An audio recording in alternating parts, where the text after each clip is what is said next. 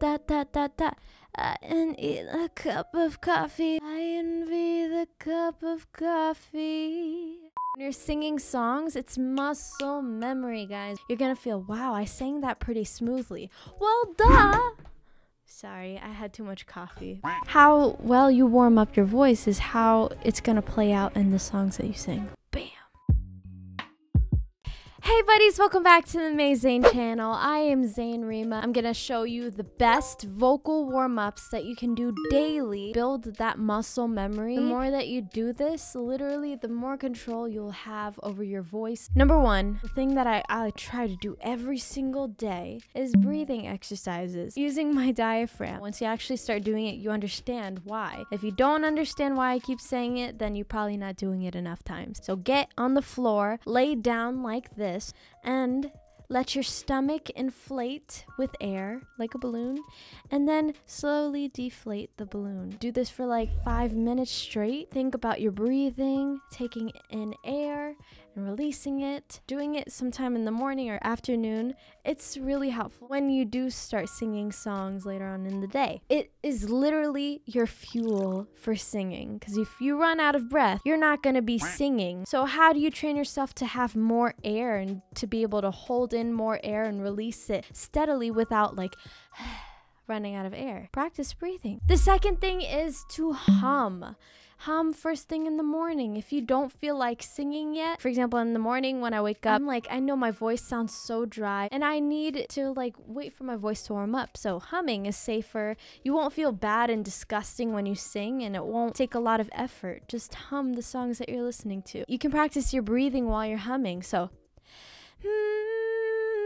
doing those two things already first thing in the morning, good. You'll warm yourself up. Singing with a very warmed up voice feels so good. It's like eating cake. It's just like, wow. It's like being able to do a split but skipping all the steps.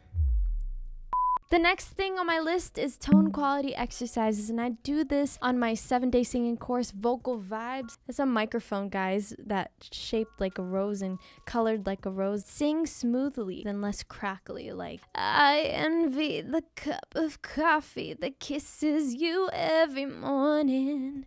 It just sounds broken down, you know? You want it smooth. And that's your tone of voice. That's what people are gonna identify you with when it comes to singing. That's their tone of voice. Try breathing into it. So, I envy the cup of coffee kisses you every morning. It's more smooth and connected. So that's how you want to go about those like tone quality exercises. Think smoothly. It's nicer and more appealing to the ear. It's more fun that way than constantly closing and opening your vocal cords to That's what that sound is. My vocal cords are going da da da da and eat a cup of coffee. But if I go I envy the cup of coffee, you're pushing out more air. All right? Makes sense? So some exercises for tone quality would be like just breathing out some notes. Just do this for the exercise. I know it sounds weird, but try this in a who. Think smoothly and try breathing it out. So.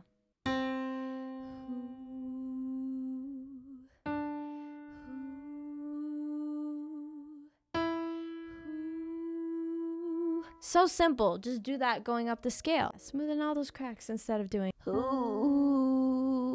You're doing it like that. Try this way. Like ooh, ooh. And just go into it softly. If you do that warm up every day for your tone quality, when you're singing songs, it's muscle memory, guys. When you're singing songs, you're gonna feel, wow, I sang that pretty smoothly. Well, duh. Sorry, I had too much coffee. How well you warm up your voice is how it's going to play out in the songs that you sing. Bam! I'm not a vocal coach. I'm not a professional. The next thing that I think would be really helpful for daily vocal warm-ups is to warm up your agility, your riffs and runs. Like, I'm not the best at this. I'm not agile. And there's some crazy singers that can sing whoo, like that.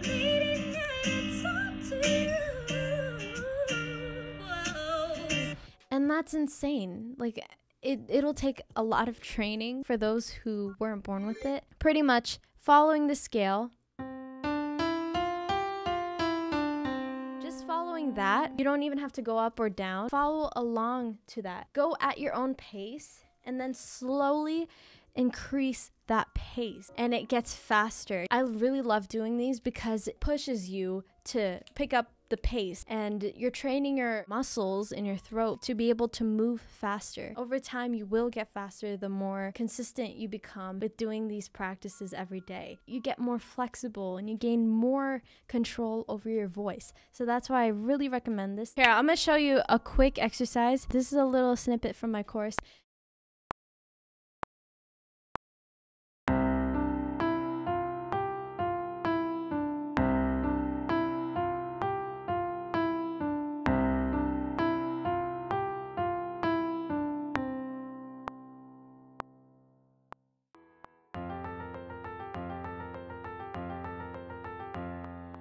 You don't even have to do these exercises. You can like follow, for example, a riff from a song that you like and then slow it down and then just speed it up over time.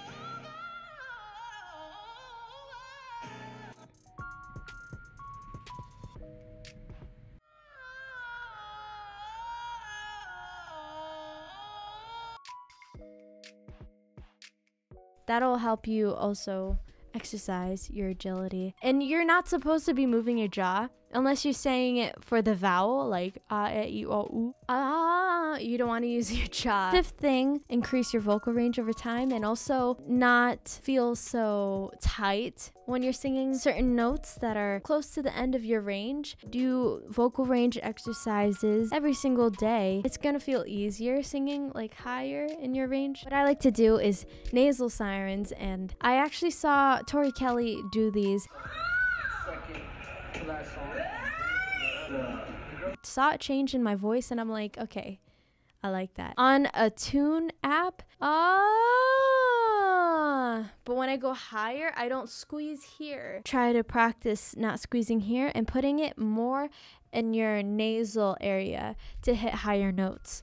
You bring the placement of your voice more from your mouth to your nose rather than your chest to your throat. So if you've seen singers when they're singing in the higher register, they bring up their voice up more here, and it's easier to hit those notes. Instead of squeezing here, just for the practice, squeeze up here like you're squeezing a lemon. Lemon, lemon. Whoa. You feel more here because you're bringing it up to the head voice, but you're also mixing it mixed voice. Whoa. But don't strain, don't tighten anything here or over here. One of the biggest tips, I always shout, hydrate. This is the key to singing. You need oxygen, you need air, and you need food. So eat healthy too, avoid dairy, drink a lot of water in between exercises, get yourself a gallon jug.